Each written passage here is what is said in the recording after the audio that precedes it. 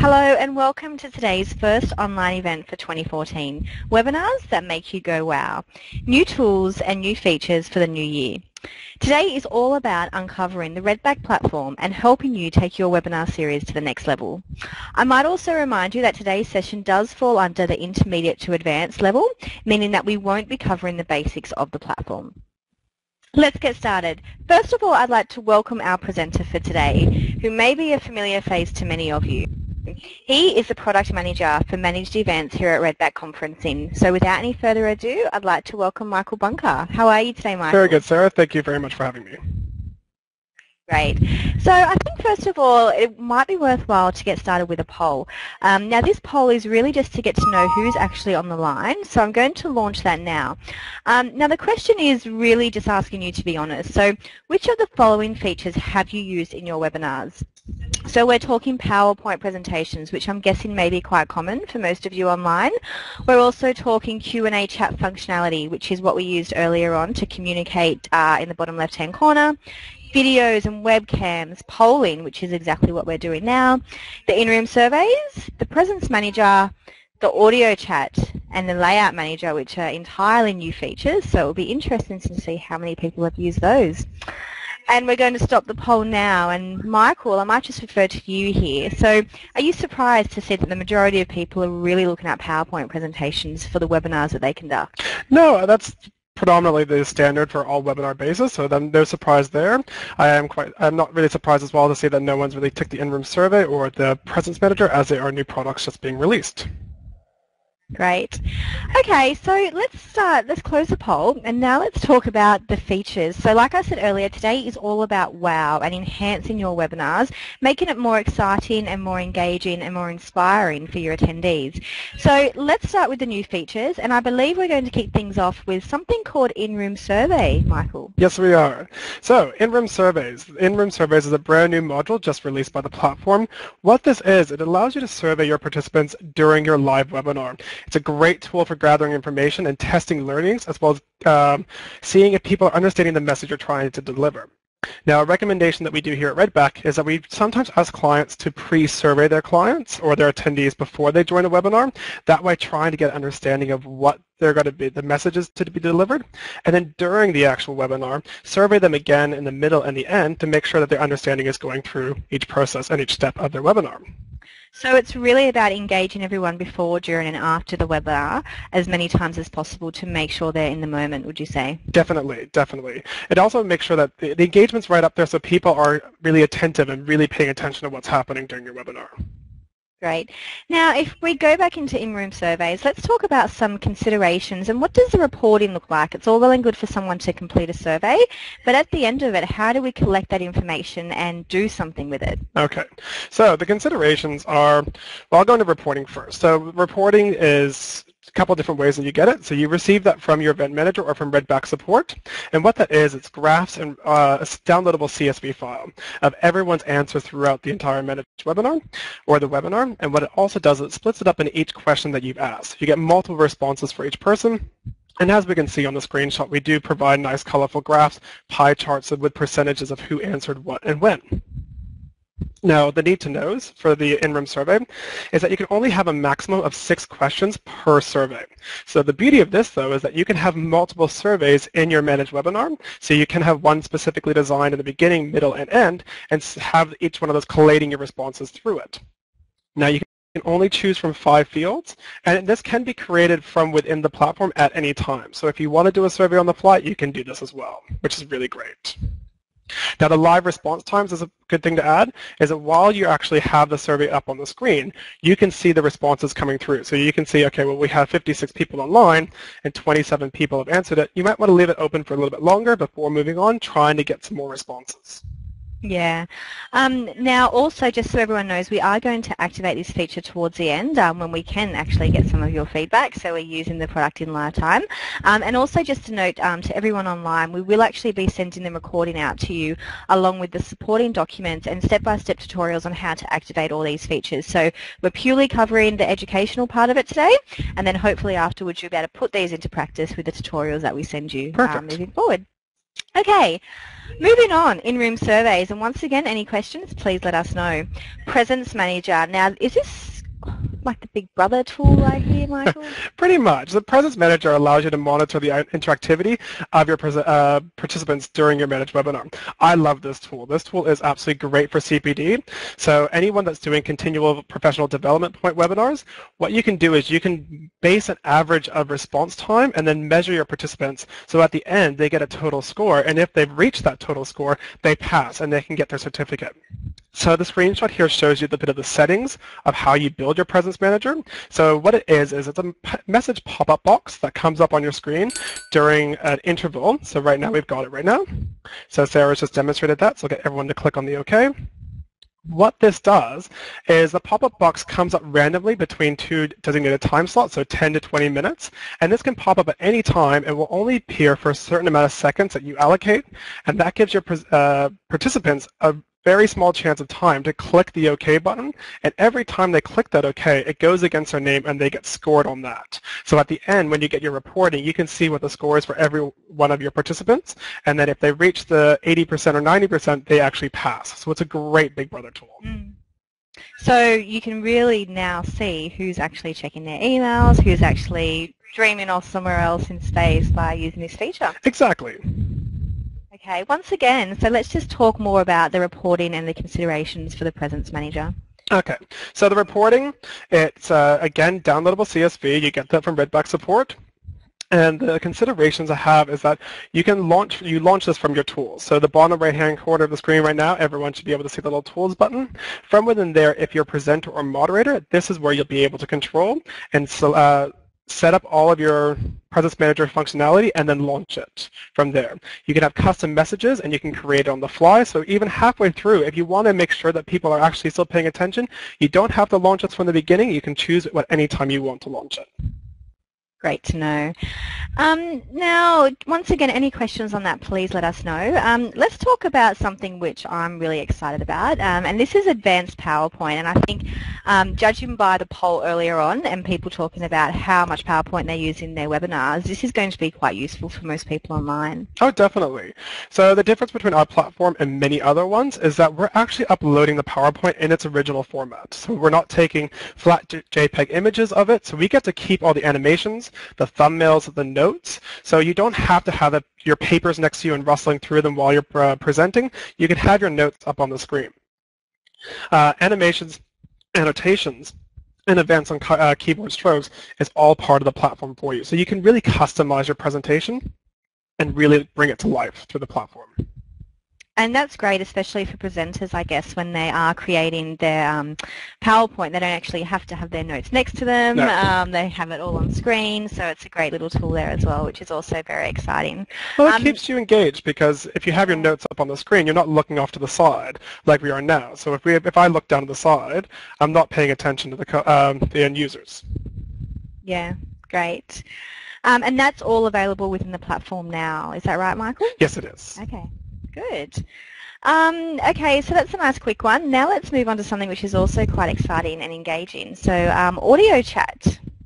So audio chat, new functionality, as everyone knows on the webinar platform right now, is that you can type your questions in, but a great new feature is you can submit a vocal question. So if you want to and you have a laptop or a PC that has a microphone built into it, you can speak your question into there, submit it through the chat box, and then what we can do as a presenter is either preview the question and listen to it just ourselves, and then if it's an appropriate question and moderate it, we can then play it through the room for everyone to hear. It's just a new way of getting your participants more involved in your presentation. Instead of them just having to read out the questions, it adds an extra layer and dimension to your presentation. Great. Now this one I'm a little bit interested in because I personally don't know much about it. It is something to do with the webcams. Please explain. Okay, on-air, off-air, webcam control. I love this. It's quite a cool, funky little toy. Whoever came up with this was quite ingenious. What it allows you to do, it allows you to have all of your presenter cameras up and running, but you're only showing your participants the person speaking. So you get to control as a moderator every camera feed and have it just coming through to your audience when you want it to. So if you have a panel discussion, it would be great to, so right now we have a screenshot of 4 webcams up, you can see 3 of them have off-air written on them. As a moderator or facilitator, I can choose which camera I want to show and when. So if we had a Q&A session with multiple presenters and a question came through for a specific one, instead of having everyone's cameras up, I could just have myself and the person who's going to be answering the question up. Okay, so once again, like you said, really good for panel discussions and especially those who may suffer from bandwidth issues? Definitely. Because you're keeping them all running in the background, the end user doesn't actually see all of those or receive all of those feeds. It's only the moderator and the presenters who have that issue. Great. Okay, so now we're going to move on to another wow factor of the platform, and this is the layout options. And I'm pretty sure that not everyone knows that they can actually customize the layout of their web conference, and they can actually do this on the fly as well. So one of the things that we've discovered especially in the past with a lot of our customers is while you do have access to these features, what works and what doesn't work. So you're getting a bit of an inside scoop today as Michael's going to take you through the new layout options and different options for different audiences and also depending on the type of webinar that you're hosting. So let's talk about the single camera shot. Okay. Which is right there. Perfect. So single camera shot. What this allows you to do is to really focus on the presentation and keep the camera. So right now, Sarah and I have a 2-presenter view happening right now. So we have the 2 webcams happening on the right panel. In the center we have the slides, and on the far left we have the participants list and the chat box. What you can do if you only have one presenter is you can actually undock the camera from here and pop it into the participant list. And what that allows you to do is upload a PowerPoint presentation in 16:9 and fill that whole section. So if you are doing anything with a lot of content or a lot of text, you want to maximize how big your slides are, definitely go for this, because you can have a much bigger slide in that panel. And then also having the single camera over on the left-hand side in the participant list, you can use the on-air, off-air functionality to switch between people as well. So if you do have multiple presenters but no facilitator and just one person doing a presentation to the next, you can easily use the on-air, off-air camera functionality to switch between the 2. So a lot of this is really liaising with your presenter before the actual webinar and making sure that you know what the format and the layout of your presentation is going to be and designing the slides around that. Would you agree? Oh, definitely. Making sure you understand what their messages are trying to deliver and then building a layout to match that. Great. Multi-presenter, this is us, right? Yes, this is us right now. So as we can see, we have the 2 cameras as we demonstrated before. In the center, we have a 4:3 slide, and that's because we have taken up real estate with the cameras. But this is great for, as you can see, a single presenter and a facilitator talking back and forth, interacting with the audience. This is the layout that you want to have. If you did have more than 2 presenters, you can use the on-air, off-air camera functionality so that Sarah's would be the only camera staying on for the entire one as facilitator, but we could switch out the presenters at any time. Great. And I guess this one's probably one of the more common ones, would you say? Yes, this is a very common one. We see this quite often. Now, the panel presentation. Yes, so the panel presentation, this is great and a number of our clients use this. What we recommend is that you don't have the slides up for the beginning. You hide the slide panel completely and you just have the cameras up. So you introduce all 6 or all 8 or all 3 to 5 presenters at the very beginning. And once you've introduced them, switch all the cameras off except for the very first person who's got to be presenting and switch the layout back to show the slides. What this allows you to do is save on those bandwidth issues as well for regional viewers, especially if they're having low bandwidth problems. And then at the very end, switch back to the camera view only and have your Q&A with everyone up so that you can ask questions too. Ah, got it. Now this one looks interesting, the large video. Large video, I really like this, and I don't think it gets used enough. What this is, especially if you have like a boardroom setup where you have a lot of people sitting in the same room all having to speak or collaborate, you can undock the video camera and increase the dimension of it and lock it in a corner for all your participants to view. The only considerations when doing this is that you're actually going to take up some of the slide position, so you need to know when building your slides not to put anything in that bottom corner. Another great use for this is if you're having a hybrid event where you're taking a live physical event with someone speaking at a lectern and broadcasting that on the internet, you can easily do that for this. Okay, so when you say hybrid event, are you talking maybe like a live conference and then taking that and being able to project that online? Is that Definitely. Right? Yep. We're taking a physical event that's already happening with a live audience in the room, and you're wanting to extend that to an online audience as well. So Right. a lot of people that do that are education-based ones, professors, boardroom, company announcements, those sorts of events.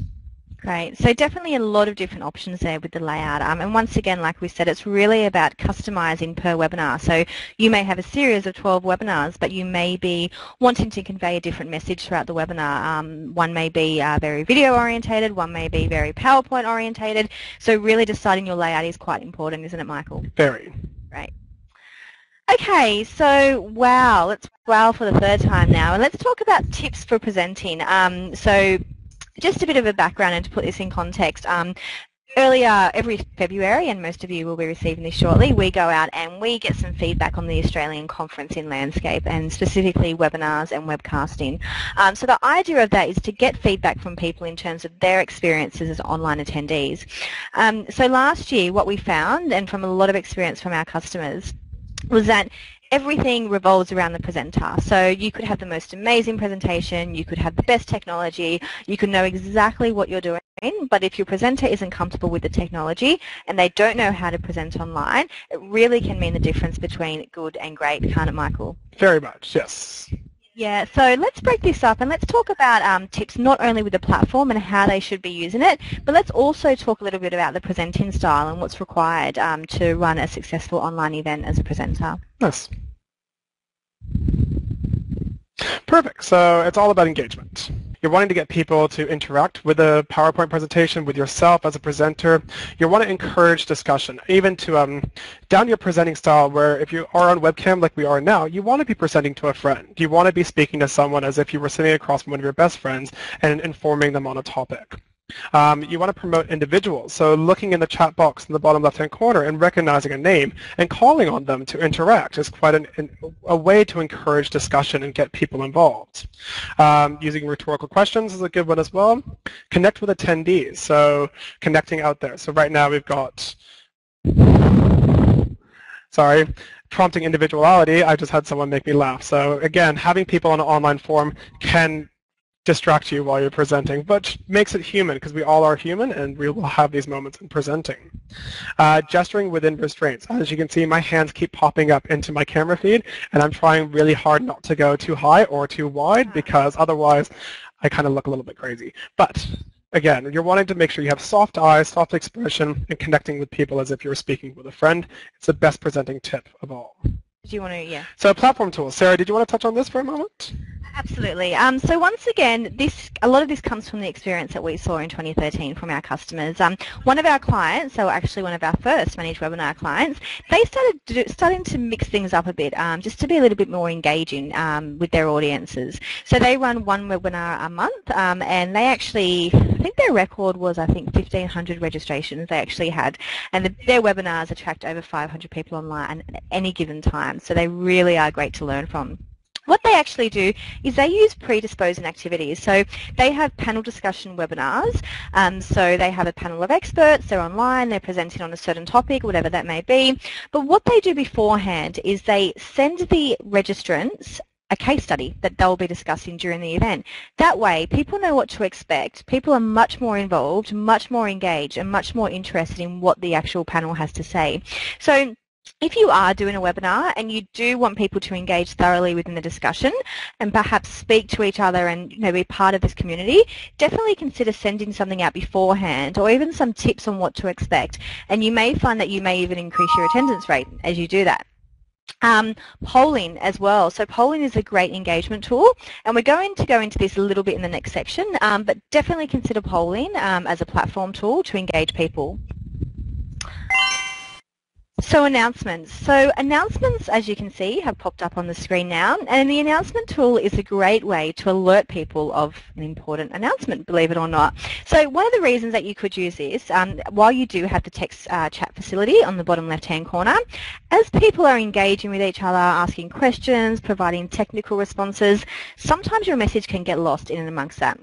So the announcement tool is a great way, as you can see here, to pop something up on the screen, alert people what's happening, and you can even change the colour if you like. I've chosen orange because I think that's quite bright, and that's telling people that you may want them to complete the survey. So great tool for if you don't want your message buried and perhaps you don't want to have to announce it over your presenter as a facilitator. And then we can just remove that and continue on with the show. Another great thing is the Q&A chat functionality. Another great thing is the Q&A chat functionality. So once again, we've been using this throughout the session as well. So really make sure your presenters are familiar with using this. As a moderator or facilitator, we definitely recommend that you moderate questions so you're not distracting your presenter as they're speaking, especially if they are quite new to this type of technology. Another thing that you can do with this, if it is too distracting for your presenter, you can actually close that chat box down so that they won't be able to see it, but as a facilitator and your attendees, you can all actually participate in that chat box. And then hyperlinks embedded into PowerPoint. So this is a very new feature as well with the advanced PowerPoint tools. And this is great. It's nothing worse than being online trying to explain something to somebody and you can't show them. Hyperlinks are a great way to redirect people to a brand new web page. So whether it be your website, whether it be some sort of call to action, hyperlinks embedded into your PowerPoints allow people to click on them, open a new window, and that's that. Nice, very good. Okay, so that's the engaging part of it. So hopefully that's given you some insight into how you can maybe train your presenters a little bit differently and keep them up to date with what's happening in the wonderful world of webinars. Let's go into the right tools for the right job. Nice. I'll take over this section. So once again, going back to our customers, and we have all these amazing features and we do communicate them, but when do you use them and how do you use them and how does it work best to create engagement and keep other people on the other end from checking their emails? So we've put together a list of the main features and when we think you should be using them. And the first thing we really want to touch on is polls. And we love polls. We absolutely love them. But if they're not used correctly, they can be much more detrimental to your actual webinar. So first of all, make sure you set your polls up in advance. That's a must. If you're a really fast typer and you're a great editor, then obviously you can do them on the fly. But once again, really make sure that you set them up earlier. We recommend polling within the first 10 minutes of your webinar to poll early and make sure you tell people that you actually what's expected of them as well. If you also want to keep polling throughout the actual webinar, do it through the middle and also do it through the end as well. Once again, it does depend on your audience and it does heavily depend on the format of your webinar. So just in terms of format, make sure that your polls are incorporated into your presentation before it's finalized. Say, for example, we're running a webinar, we've created the PowerPoint, we've uploaded it to the platform, and then we want to have some polls randomly.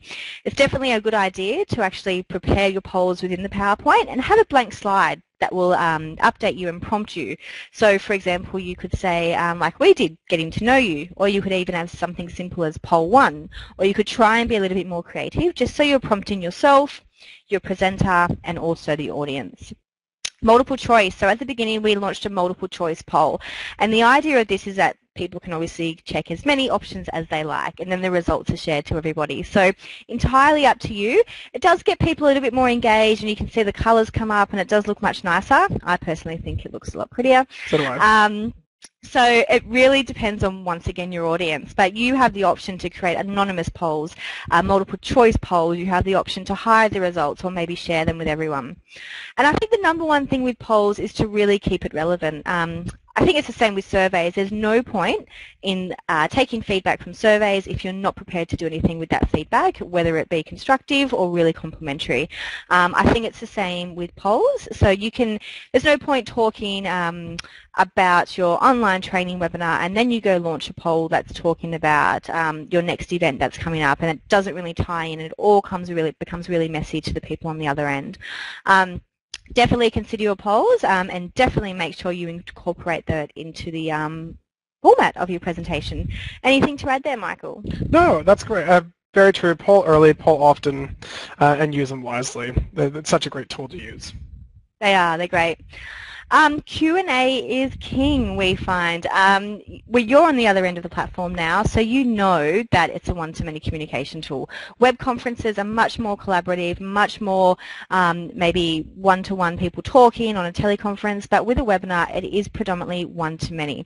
The Q&A chat, I think, is really there to eliminate that barrier that you have between yourself and your audience, which is the piece of technology that you're using. So definitely make sure you utilize the text chat box to your advantage. So the question is, when are you going to take these questions? So what we really recommend is thinking about the format of your webinar once again. So are you going to tell people to put questions in the text chat box throughout the entire webinar and then get to the end and answer them? Or are you going to break up your webinar into different segments? So say, for example, our webinar is on how to grow roses. So the first section of the webinar might be talking about where you're going to buy your roses. The second part of the webinar might be about how you plant them. And the third section might be about how you're going to perhaps maintain them. So after each of those sections, I might break for Q&A and prompt my moderator to ask. So I could say, Michael, we've just finished the first section of the webinar. Are there any questions that are relevant to what we've been talking about? That way your audience is much more engaged, but once again, it really does depend on the format of your webinar and how many questions are coming through as well. If you have no questions coming through, then it can be a little bit embarrassing going to questions when there's nothing actually there. A question at the beginning. So we did this at the beginning of the webinar for those of you in the live environment, and we asked just a basic question just to get the ball rolling and to get you familiar with the platform. The idea is to use it as an icebreaker as well. So it serves two purposes really. So ask something that perhaps may be relevant to what you're talking about, but try and put a bit of fun in it and try, like Michael said, try to show people that you are human. People get on a webinar, some people are very afraid of the technology, they've never been on this before, so they don't know what to expect. If they can have a bit of a laugh and you can break the ice, but you can also get them familiar with how to use something, it's a win-win situation. Encourage people to interact. We've just recently launched our online training 10 Steps to Make It Work guide, and we did that in partnership with an organisation, Connect Thinking, and their number one thing to make it work is to encourage discussion and encourage individuals. If you see one person really making an effort within the text chat box and they're really engaged, maybe try and encourage other people to do the same, and don't point people out and try and embarrass them, but try and encourage discussions, and then you'll see it flourish. Always respond, always have someone there on hand for technical responses. It just comes across as rude if you don't. And the transcript side of things, this is really underutilised, and I don't think people really understand the potential. So what you can actually do, as well as exporting reports of your attendees and their details and where they joined from, you can also export the polling, the presence manager, the in-room surveys, and the transcript of your chat box. So that will pull everything out.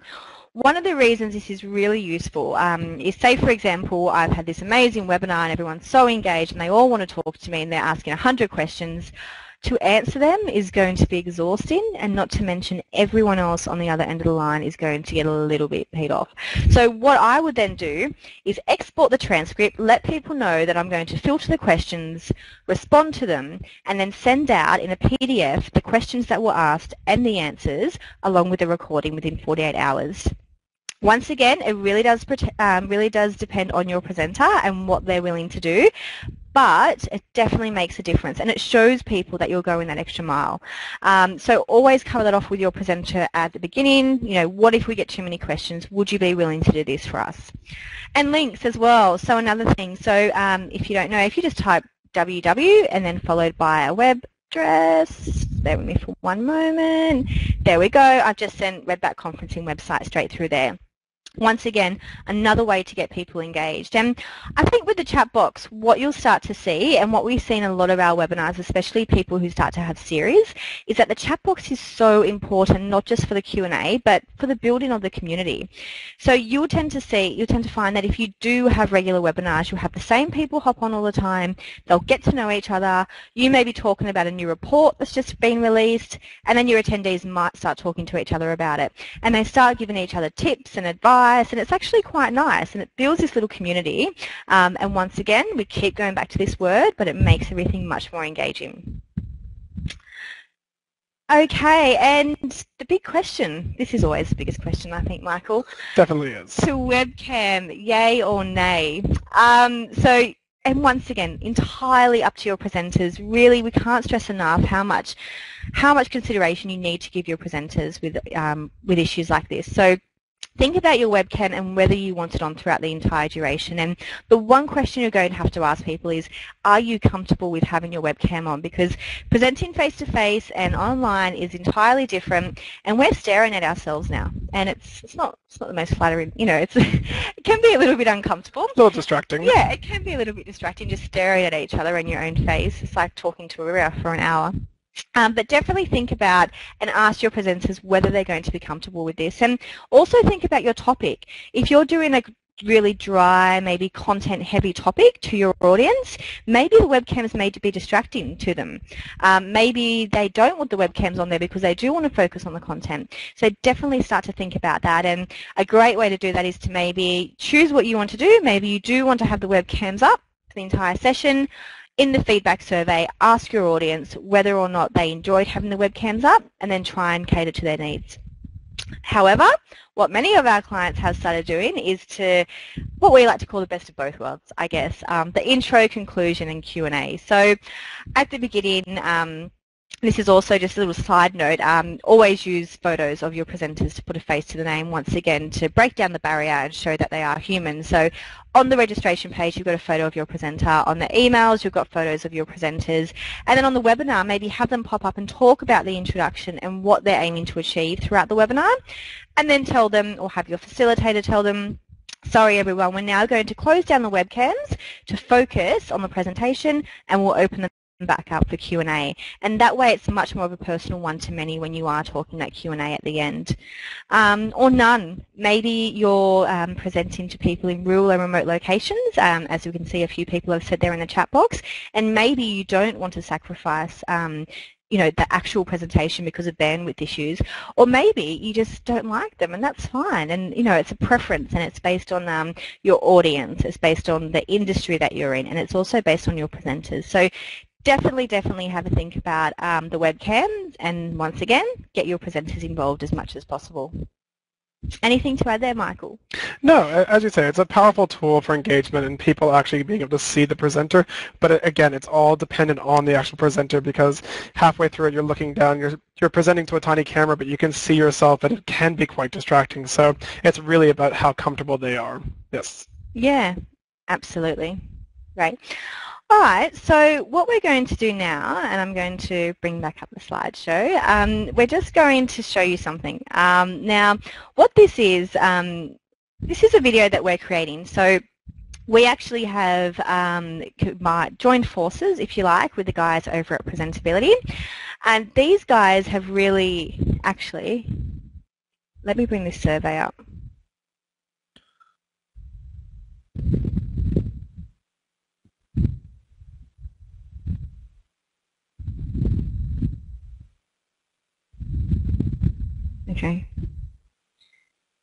Okay, so now what? First of all, we've just activated this in-room survey, which is exactly what we were talking about early on in the session. So please feel free to provide your feedback as we go through a few little next steps, if you like. Please feel free to register for online training sessions. If you click on this link, which is a little hand icon next to online training sessions, that will take that hyperlink directly to the online training sessions that we hold weekly with our friends, the events team, which is Gavin, Michelle and Laura, who are fantastic. Oh, and the newest addition, Amy. And then we're talking about content as well. So anything that you want in terms of content, please feel free to let us know. Click on that link. It'll actually go to all of our white papers, guides, and a lot of inspiration, if you like.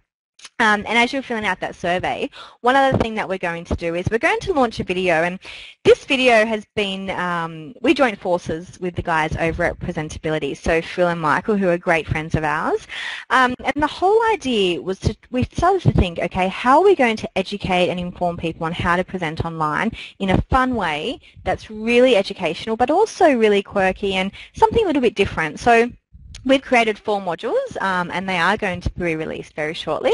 So the modules are going through your webinar interface, marketing your webinar, creating engagement, and the whole idea is for you as webinar organisers and webinar hosts to be able to provide your presenters with these videos as well. So when you get presenters on board, you don't have to do the training. You send them a few 2-minute videos. They're then inspired to actually hop online and actually present like a pro, I guess. So what I'm going to do is I'm just going to stream this video live from YouTube, which is also another feature that you might like to use in a webinar, which is a video player. So I'm going to play that now, and please make sure you activate your sound. It goes for about 1 minute, so I'm going to play that, and you'll hear from me shortly.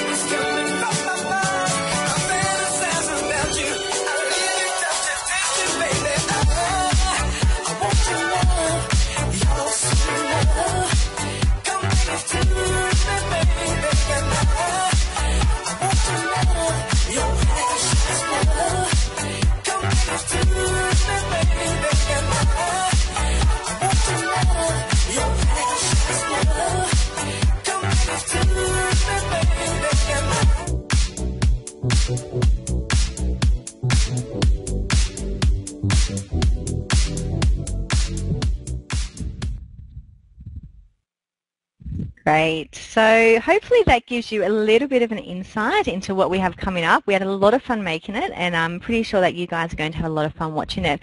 But I'm going to hand back over to Michael for closing comments before we wrap it up for the day. Thanks, Sarah. Again, this was all about showing you new features and functionalities on the platform. Any questions that you have, please feel free to contact us. I will include my details as well in the follow-up email, just if you have any questions on the advanced features of the survey module or the Presence Manager. We're excited about the new developments, and there's more to come, so thank you all very much for attending today. Great. I'd just like to add thank you all for joining us on our first webinar. This series has started off with a bang, I think, and it can only get better. For those of you watching the on-demand recording version, if you have any questions, please feel free to contact us at marketing@redbackconferencing.com.au, and we'll be able to provide you with any follow-up details. Otherwise, we do hope to see you at future webinars, and we do hope that you use these amazing features, and enjoy the rest of your day. Thank you, guys. Thanks. Bye.